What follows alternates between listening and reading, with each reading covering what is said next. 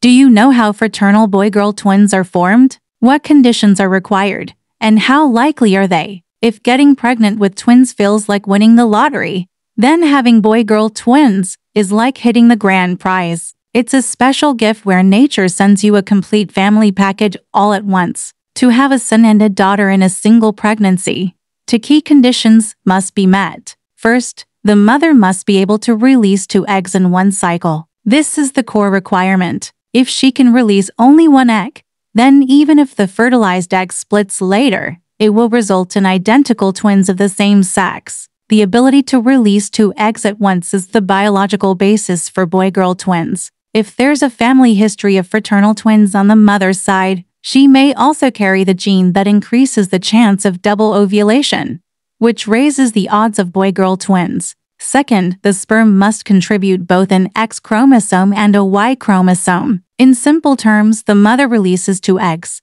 and 1 egg must be fertilized by an X-carrying sperm to form a girl, while the other must be fertilized by a Y-carrying sperm to form a boy. Although X and Y sperm appear in roughly equal numbers, which one reaches each egg is purely a matter of chance. According to scientific data, the natural probability of having boy-girl twins is about 4 per 1,000 pregnancies. That means roughly 1 in every 250 pregnancies may result in fraternal boy-girl twins. Even though the odds are low, here's hoping that every family wishing for boy-girl twins sees their dream come true.